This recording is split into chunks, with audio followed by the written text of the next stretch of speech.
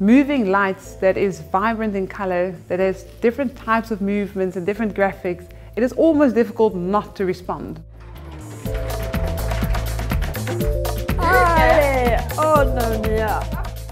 My goals with the Tovertafel is to contribute to the quality of care and quality to education, and we really hope to develop games to enlighten and to really bring something in the development or the next generation care.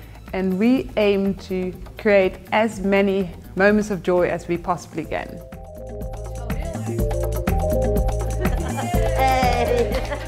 The Tovertafel is a box that is mounted to the ceiling, and we use infrared sensors to detect hand movements.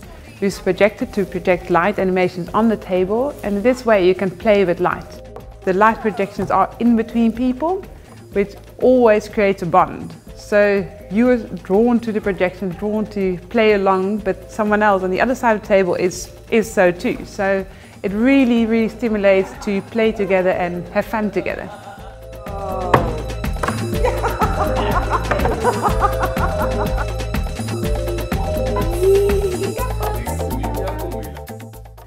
In developing our games, we have a co-design approach.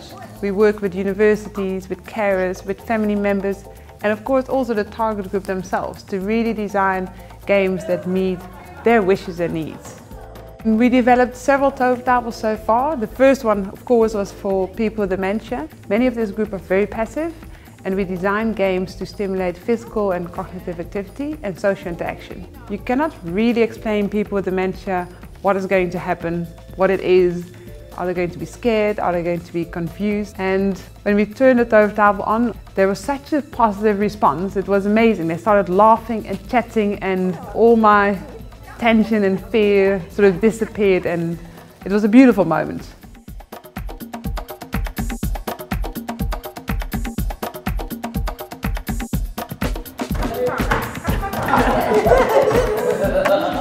The Tovertafel Up is designed for people with severe learning difficulties. They are living in nursing home environments, and we develop games that very much support playing together.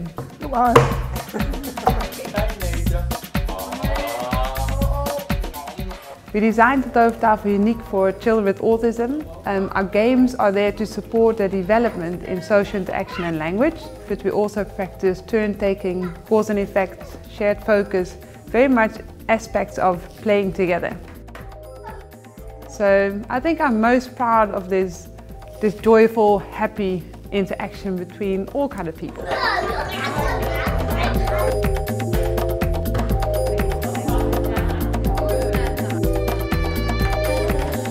High five.